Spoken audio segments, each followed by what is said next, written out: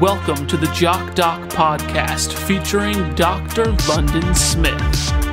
When he's not playing sports, he's reading medical reports. Introducing your host, Dr. London Smith. Hello, and welcome to Jock, where we discuss fitness and health and how to incorporate our modern understanding of science and medicine into our daily lives, but without it being so boring. I'm your host, LondonSmith.com. I would like to begin by apologizing to our listeners. We received some feedback that I have been using some unnecessarily complex terminology, such as thigh and fluid, and I will try to use more common words in the future in order to help each and every listener to keep learning at the same pace together. Here to help me with that is our producer, Cameron. Hey. Unlike me, he doesn't spend so much time in the doctor's lounge, so he gets to hear about what's really going on in the world. So don't be surprised if he makes a small note once or twice to help keep the podcast on track. Also with us is DJ Dylan in the house. Plus, Cameron has informed me that we may have a guest arriving a little later, so keep listening for that. Before we move on, I would briefly like to address a question posed by one of our listeners, Ted Fatsman. He said, "My saltines came out sour. Should I put them back in the oven?" So, first of all, I would like to thank you for contacting us at Jock so repeatedly. Though we did receive this email the first time, we would appreciate it if you refrain from sending the same message 93 times. Despite that, it is, of course, always a pleasure to hear from our listeners. Oh, I think he contacted my mom. About the podcast? Well, about the saltines. Okay. Did she answer this question? Because I was about to say I'm not... She said, ask Dr. London. Oh, okay. So he went to her first. No. He went to you. Then he was like, I'm guessing here. I don't know this guy. Okay. It sounds like he went to you. Then, after 70-something times, contacted my mom. Logical move. And then she's made the logical move to say, contact Dr. London about it. Because that does make the most sense in my mind. Okay, well, I for one, have never had to bake saltine crackers again. Because whenever you buy them, they're already baked crackers. It sounds like this person, his crackers are a little soggy. Okay, if that maybe he got them wet. I didn't think of that. Maybe they aren't packaged. So are you going to help the man or you're not? Okay, so I guess with that in mind, I would say, for one thing, always double check the recipe and make sure you are using the correct ingredients. Because my suspicion was that maybe he'd doused them in water to cook them or something, or doused them in something. So my advice would be double check that recipe, because as far as I know, most saltine... Usually people don't cook with saltines, but if they do, my guess is that... Oh, you've never eaten soup? This is part of Dr. London's elitism. He's never eaten a cup of soup. Never gone down to the soup store and ordered a bowl of, chicken soup. Yeah. For the soul. Right? Okay, right. Well, normally you have the crackers are separate from that, and they're come straight out of the package. Never gotten cold. No, okay, I have, and the heat was too expensive, like the rest of us had to deal with, and we got to eat a cup of soup. Dr. London turns the heat on. Doesn't matter what his bill looks like at the end of the month when you're Dr. London. Right. This is the kind of stuff, man. Right. Well, okay. Well, the in any case, just is not. They're not gonna get this. Okay. They're not gonna. Okay. Well, I can just tell the man how to get his soggy crackers to not be soggy anymore. Okay, so my advice, I'm going to go ahead and my advice that I have would be to double check that recipe and make sure that your ingredients are correct. And this rule applies to everything from cooking to chemistry. But above all, keep practicing. You'll get there. Once again, thanks for reaching out. And I think we can... I think we need to be making initiatives to kind of connect with our fans a little bit more. So I think that if you're dealing with soggy saltines, maybe just send them into the studio, and then you can deal with them and then mail them back. No, I don't. So just go ahead. You can find our address online. Okay, on that's LinkedIn. not Send in your soggy crackers, and we'll ship them right back to you. and you can put them in any soup you want. Dr. London is against soup, but you can put in any soup. Now for a tale from the world of hospitalist inpatient life. I was doing rounds Ooh. one day. Right. I was doing rounds one day and had a patient who was extremely angry. She was infuriated that another consulting physician had casually told her that this patient was obese, and she found that to be insulting. Now, to clarify, calling someone fat as an insult, that's inappropriate, right? But the terms overweight, obese, and morbidly obese, they are all clinical terms based on a patient's body mass index, or BMI. And that's a calculation based on an individual's height and weight. So this patient had a BMI of over 30, which puts her in the category of obesity. I cannot speak for the tone used by the other physician, but obesity itself is considered a diagnosis, and using that term is not necessarily an insult. I think it's maybe just probably the way you said it, because the way you say a lot of things, it comes off as an insult. Okay, well, in this instance, it wasn't actually me who said they were mad at... Right. It wasn't actually you. I understand how, shows like this work. Okay, well... Oh, yeah, this patient. Not my patient, but another doctor's patient. I don't remember his name. What's his name? Mystery guy, anonymous. Okay. But it's probably... I mean, you probably went up to this person. You said, hey, you stupid... You were fat bitch. You're so obese.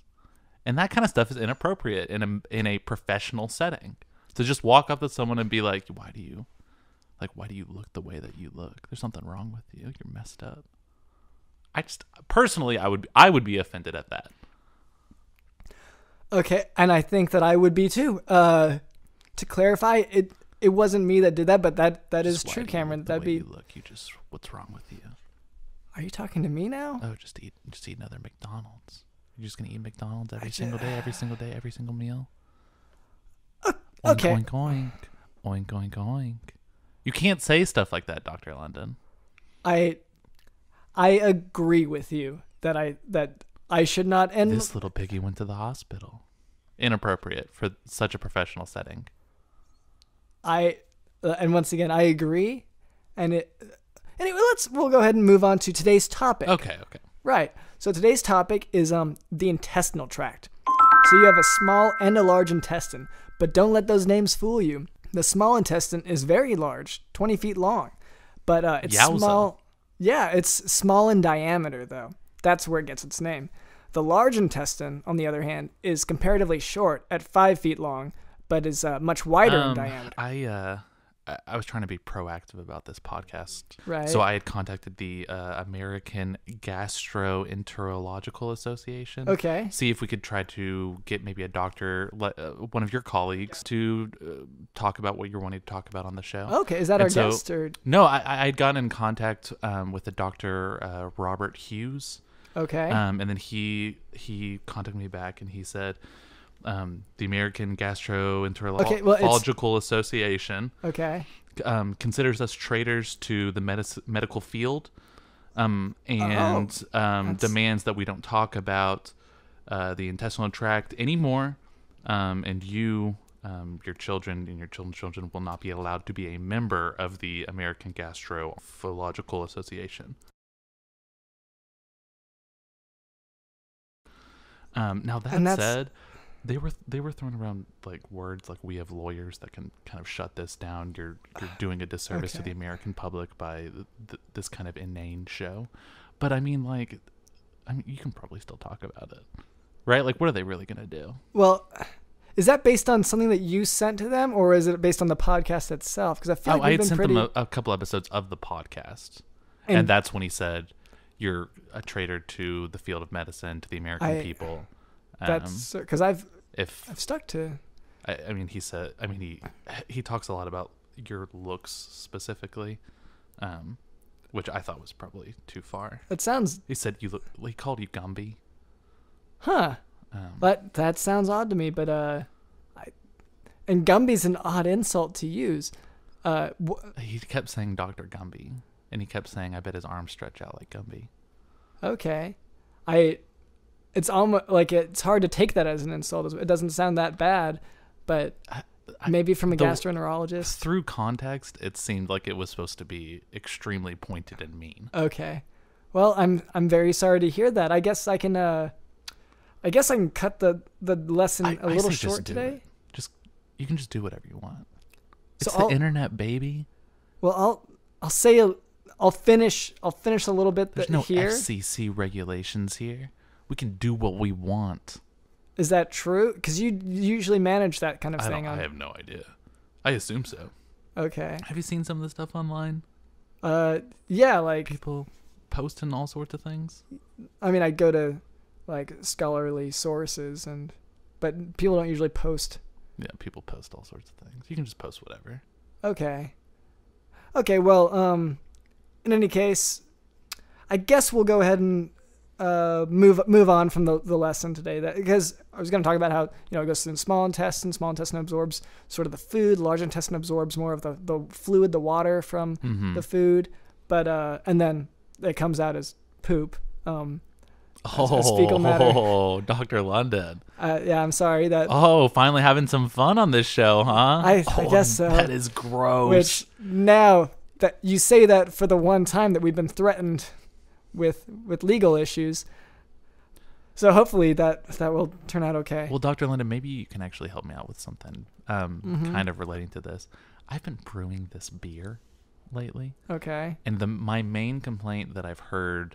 And I think that it's just a coincidence. I think with, the human growth hormones that are in all of our foods these days, and you got soy, but also all these chemicals and stuff. There's all sorts of factors. But every person that has drank it has stopped pooping and has not started again. Okay. So I don't think it's constipation, because people, when they talk about constipation, they usually talk about it in periods of time. Like they say I was constipated for 72 hours. These people the function has stopped, which I think is a positive thing. That doesn't sound good. That sounds like are these all in elderly patients or in younger or all ages? Okay. I would from 5 to 25 is probably the oldest. You should not be giving this drink to anyone. And why are you giving 5-year-olds beer? Well, I mean, it's beer that I brewed safely. So there's not going to be needles in it, which is what a lot of people worry about. Their kids go door to door getting beer from neighbors. Right? No, it's because of the alcohol content. I would say probably once a month, kids knock on my door, they ask for beer, and then what you're supposed to do as a nice neighbor is, give them beer. So but a lot of parents get a little strict about it because, they worry about needles in the beer and all sorts of things. But now that I'm doing it on my own, I can ensure that it's safe. But they have just stopped pooping. Well, and it's not even just stopped pooping. It from the way they describe it, it just sounds like the function, anything that happens below the neck has stopped. Does that make sense? Are they breathing okay? Because that is below the neck. I mean, I don't know. They're telling me these things. Okay, so they can speak. Or they're texting me these things. So, I mean. And you have children coming up to your house asking for beer. Yeah. Do you not? No, that sounds like 5-year-old children coming up to your house asking for beer. I mean, there's one 5-year-old kid. Most of them are 6+. But there is one kid who is 5. Okay, well, it's still under 10 years old. It's kind of unusual, very unusual to be seeking out alcohol so sort of publicly, it seems. And aggressively, too. Are they pushy about it? I mean, they do push me, yes. Try to get into my house, yes. Well, okay, so I would say probably stop serving that. Probably stop making that. Find it like Google a recipe instead of brewing it whatever you're making, because it sounds like it's causing medical issues. Again, but and I don't think it's the needle aspect. I think it's the. Let's file this away. We can come back to it after a couple weeks once I have a little more data, so I understand. Exactly. Well, it sounds like you're experimenting on people, essentially. Well, things sound like some things sometimes, but are really other things that aren't the thing that sound like as well. I don't. Okay, maybe I can agree with you. Let's move on. Okay. Great. Do we have any sponsors today? Yeah, we do.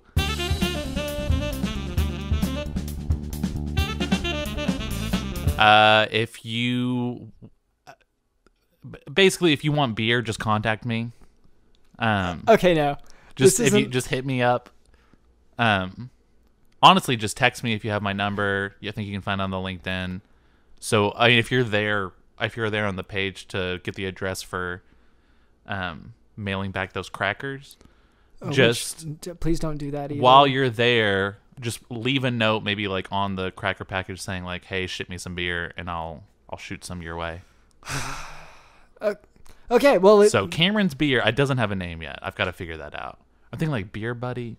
Well, it sounds like it's harmful. I don't think you should, but we can. Okay, we can move on. Do we have a guest today? We do. Okay, good. All right. And who is the guest? It's that person over there. Oh, hey.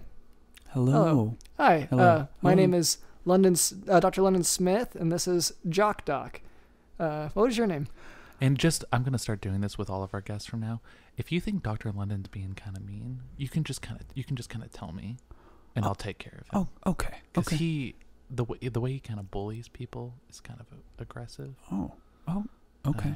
And some would maybe consider it assault, but go ahead.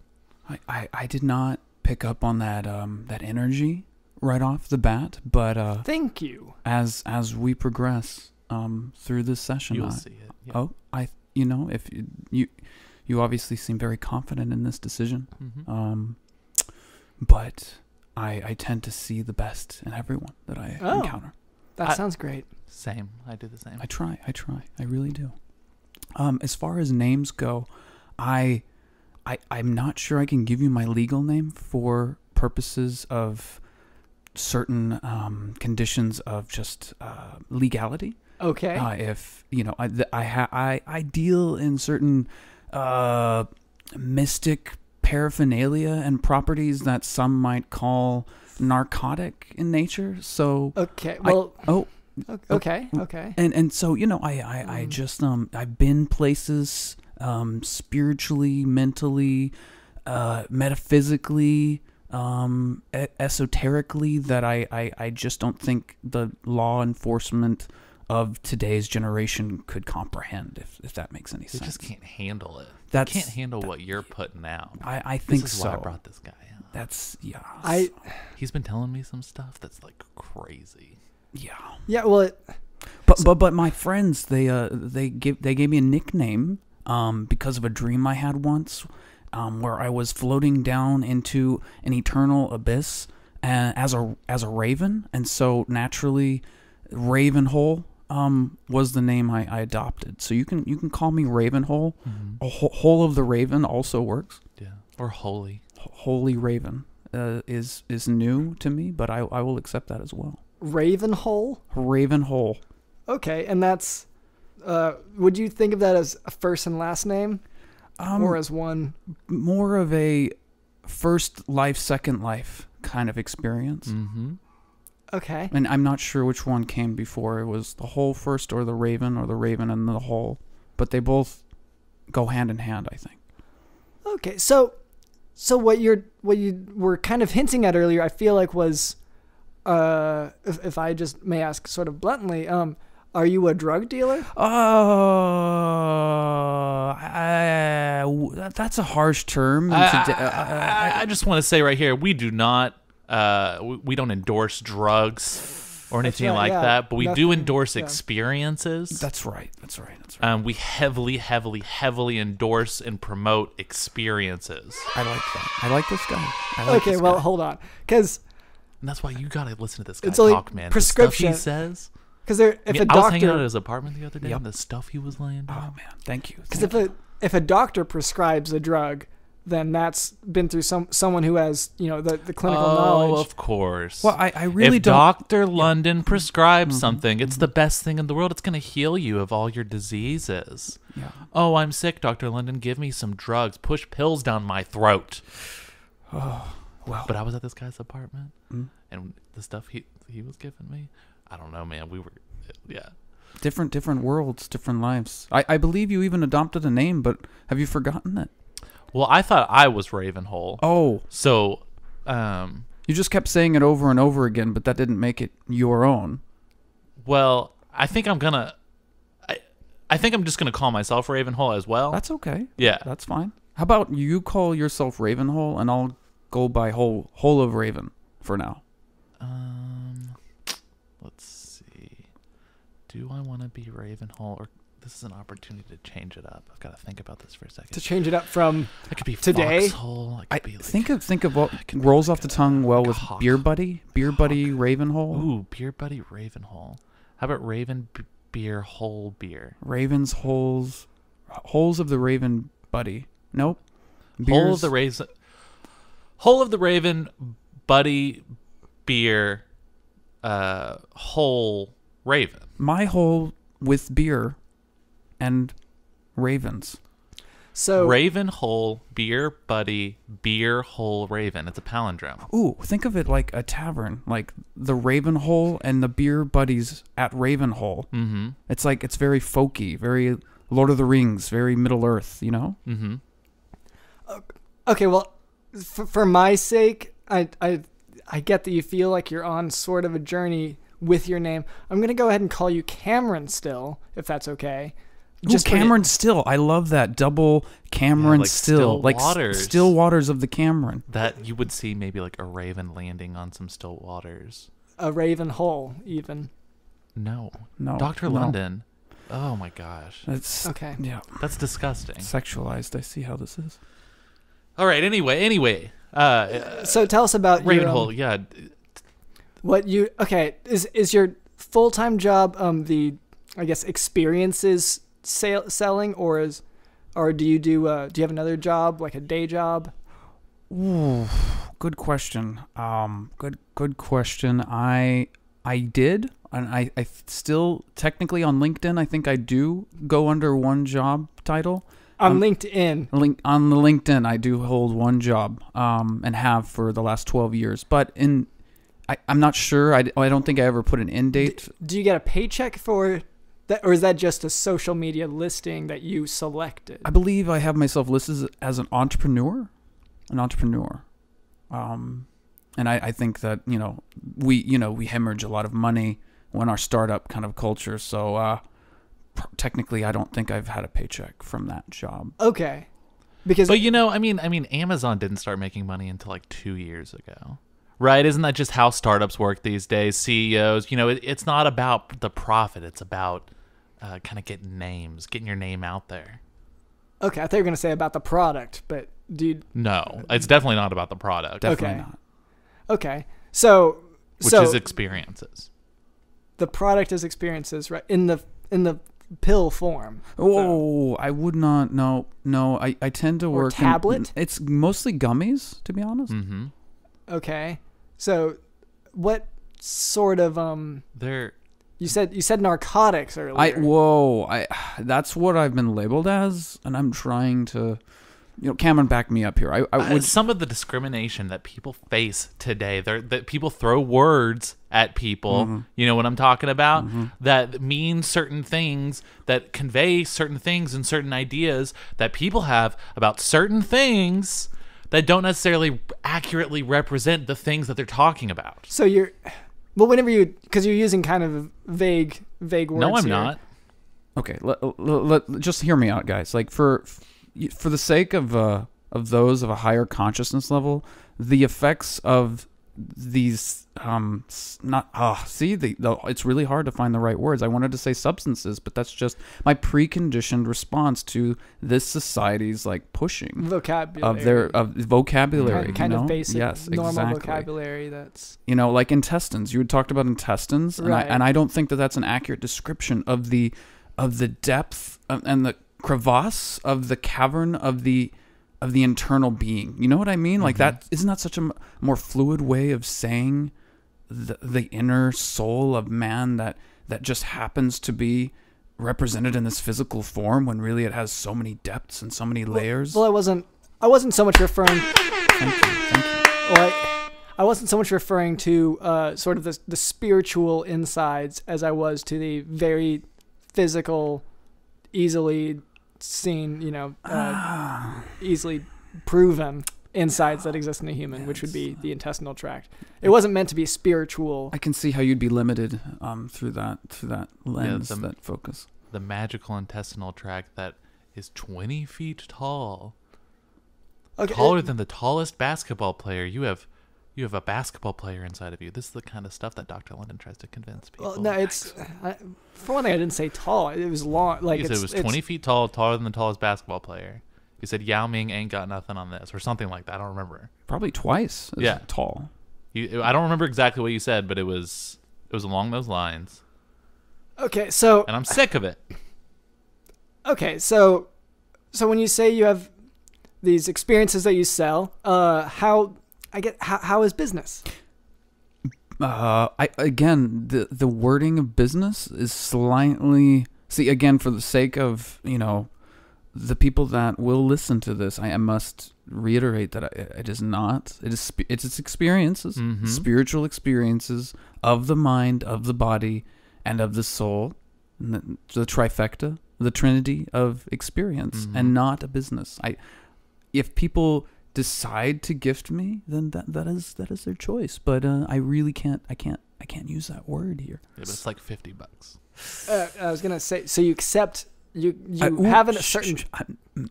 Well, my sister helped to move a couch in exchange for an experience.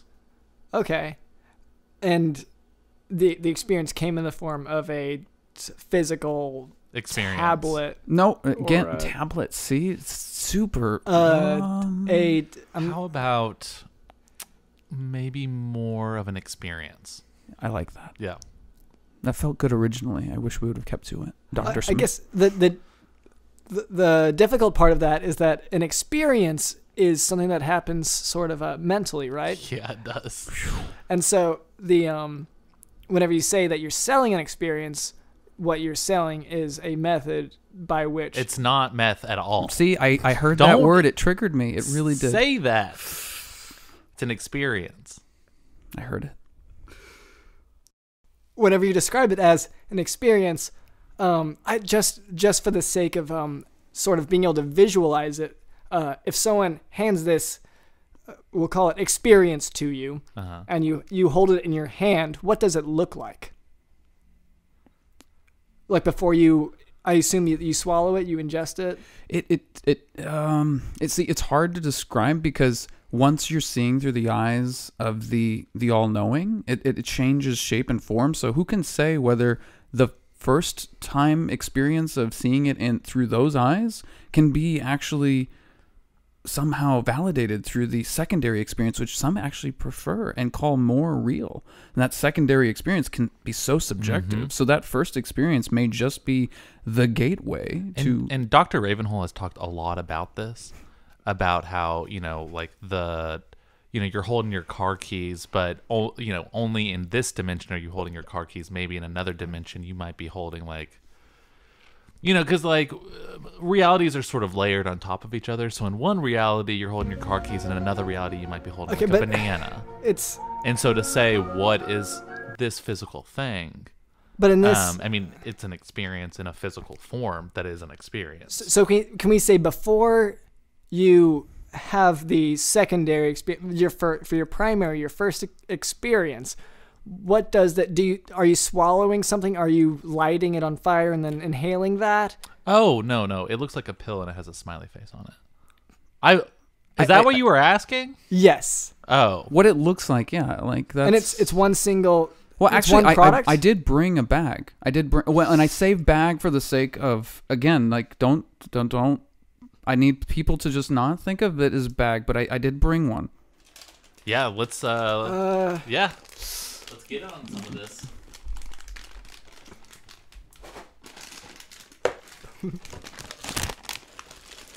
I don't think that I can. Come on, Doctor. Hold out your hand. I don't. Okay, for our listeners, I don't.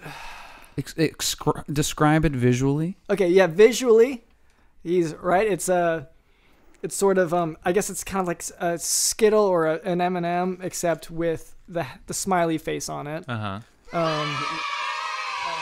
Now, details are very important. The smiley face has many interpretations based on the subconscious reading of your own projection onto that smiley face. Now, tell me, what inflection of smile are you in this moment witnessing? Right. So this is what I would term as like the standard one. Like it's not an emoji kind of, or I guess it's like the sort of basic emoji of just, it's 2 circles for the eyes. It's 2 black circles. And then the crescent sort of curve underneath. Whoa, that's the kind of stuff you're seeing, man. Okay. Well, I haven't taken any. Nice. Okay. 'Cause you've taken 4? Well, yeah. I mean, I'm taking them right now. You're eating them like a meal. He's got a snack pack. He actually, we call it the snack pack. Mm-hmm. Do most of your experience seekers take that much? You know, I think it has to do with tolerance. Tolerance to the real world. So the more that they've been able to kind of like saturate themselves with a sense of, I would say, resistance to the fundamental enforcement of this society's just kind of polluting corruption, and they've been able to kind of like rise to the occasion, then they can snack. They can snack like a mofo, you know, and they can fly on the wings of raven holes. What would you concur? Yeah, I have probably like 150, 200 like a night. Okay, so you've been on this for a while? Yeah. For how long have you been? How long have you known each other? For one thing, well, lifetimes. Well, yeah, lifetimes. I was gonna say we met 3 weeks at a Kroger, but what Ravenhole has kind of taught me and kind of opened up my chakra, as it is. And it's a limiting term, Cameron. Remember that chakras is what the children of men tend to call the spectrums of the rainbow. Absolutely. So really, we've known each other for 35,000, 45,000 years. But three weeks in human terms. Yeah. And you met at a Kroger. Yeah. What were you like anything in particular? Just going shopping for your groceries? Oh, you want my shopping list? I bought eggs, Dr. London. This is part of Dr. London's medical system, trying to get all of it's this HIPAA stuff, trying to get as much information as possible so he can share with all of his friends all my personal details. Don't tell me, Cameron, that you've done a DNA test. Well, that wasn't. Dr. London did force me to take a DNA test. He forced me. When you did sign the consent form, but we did. We haven't. I have good news. With the amount of experiences that you've been consuming since we met, I believe that at this point you do have new DNA. Wow. Is that well? That's so awesome. You believe it? So have you? I believe it, and therefore he receives it. Okay, because it is a concerning thing if I receive DNA it. I receive it. Yep. Am I receiving it now? Take it. Yes. Okay. I receive it. If someone's DNA does change, that's sort of like the Chernobyl. I receive it. Nuclear reaction. Okay. Like Chernobyl. Yes, like Chernobyl. That those sorts of accidents the radioactivity can cause changes to DNA, and that's things like. And you will have, when you take one of these experiences, there is a high chance you will have an accident, if that's what you're getting at. I wasn't, but what kind of accident do you mean? The same kind of accident we were talking about before with the intestinal tract and stuff. Oh, so this is, okay. Hey, now that I'm saying it, some of these kids who are stopped up because of Ravenhole's Buddy Beer Whole Raven, they could probably use some of these experiences. No, because these are. I'll give you a few of their numbers. Okay. These kids these days, they all got iPhones. Yeah. Yeah, every single one of them. And you're talking about the 5-6-year-old. Yeah. One of the 5-year-old has like a Galaxy. Okay, I meant in terms of. He's got one of the folding. The numbers that you're going to give. The Galaxy Folds. Okay. Well, so Dr. London Smith, I noticed you were still holding your experience. oh yeah, I don't really think that I want to. You should probably take it. Well, because this is. Do you want the guys from the American Gastroenterological Society, American Society, to think you're cool? They're all. You think they're not taking this stuff? They're all taking this stuff. I don't think they. They're all taking this stuff. Could you tell me what exactly is in it? It's all organic. You wouldn't understand if I told you. I feel like That's the most organic part about it. You couldn't wrap your mind around what it is. Tell me what's more organic than that. Something that you can't even think of. Let me tell you an experiential walkthrough of the ingredients. It's like a Christmas tree meets the summer beach of the Bahamas while also scaling the Alps. Okay. With a small penguin and accompanied llamas. Mm-hmm. I don't and know. the Sahara Desert, digging deep into the once fertile lands of prehistoric oceanic activity. Mm-hmm. Well, I don't know if that's exactly what we're looking for, and so I don't think I'll take it just to. But we can ask Cameron for it can his also experience. it can also be inserted anally. Lots of things can be, but I don't know that that's wise. Oh, you're too afraid? Honestly, yes. Baby. I'm gonna text Dr. What's his face now from the Gastrophilosophical Society. And I'm gonna tell him right now that you're not even cool enough to have some experiences yourself. Dr. Too London chicken Smith to have like an actual real experience because you're so used to these fake experiences you always have at the doctor's office. All these fake people. I hate fake people. Well, it's not that I'm. It's because what you're. All these fakers coming in and being like, "Oh, Dr. London, my feet hurt," or whatever. Since I'm professionally. Like, "Oh yeah, this is great." But you're not talking about real stuff. When was the last time you talked about something real with one of your patients? Like, hey, man, maybe let's shelve your stuff about your foot pain or whatever. And how are you doing? Well, that's usually What's my first going question. on? My first question is usually what we call What an do you open. think about? Well, I don't usually ask that. Like, have you ever thought about, like, people were alive 10,000 years ago? Isn't that crazy? This is the kind of stuff you could be talking to your patients about if you weren't so focused on having non-experiences talking about foot pain. I would really like to see the version of Dr. London Smith after having experienced the experience. Agreed. I don't look. We're in a professional environment. This is to educate and to educate about things that we have clinical knowledge of. Which have you had this tested by? Well, the I tested. FDA? Look at our friend here, my friend. FDA fakers, deniers, assholes. Okay, well, I don't. Yeah, think about it. Well, so they put things through there's sort of a process to make sure that things are safe for humans to take, and so. Oh, whether or not it's Dr. London approves it machine? Is that what it's called? Does Dr. London approve this? Well, let me just put this on a conveyor belt and see if Dr. London approves well, of it's it. because like you were describing with the beer that you Which is made, really good, by the way. but it apparently causes paralysis from the neck down, from what you were describing. So the beer is really spicy, and I'm trying to tone that down a little bit because I do think it is maybe dangerously spicy as well as being dangerously cheesy. And it's a beer. Yeah, anyway, go ahead.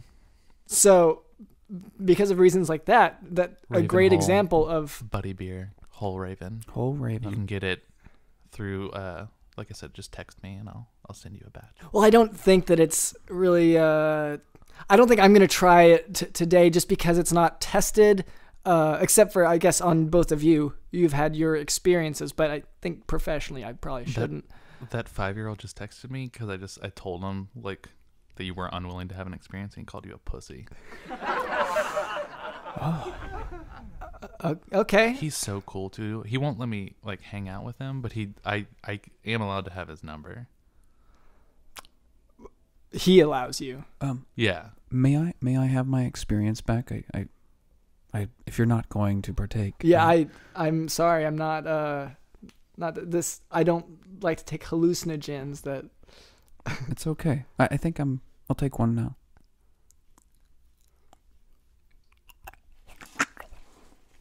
Same. okay.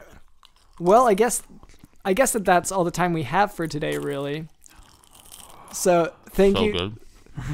Thank you to Cameron, as always, for sort of keeping us in the know with what people want to hear, and for bringing his tens of thousands of years friendship, or whatever you would call it, experience share, Ravenhole, and thank you to Digital in the house. Don't say his name while he's having an experience, man. You don't want to see what I'm happens. going down the hole. Okay, well, so we'll go ahead and end it there. All right, and thank you to our listeners. This is Jock Podcast. See ya. Before you skip on ahead to your true crime podcast, we need to address something. We are now up to 5 listeners in total, but according to the listener stats, you are all glue sniffers, specifically Elmer's glue sticks. Now, we love our listeners, but it is kind of embarrassing that not only do you all sniff glue, but you sniff glue that does not actually give, a high or anything. Not that we would encourage that. So please tell your friends about the podcast so that we can stop making all of our marketing geared specifically towards the very specific demographic of Elmer's glue stick sniffers. Also, please subscribe, rate, and review the podcast, and follow us. We are at JockDoc Podcast on social media. And also, jockdocpodcast.com. Send that to your friends, relatives, and your enemies. Thanks.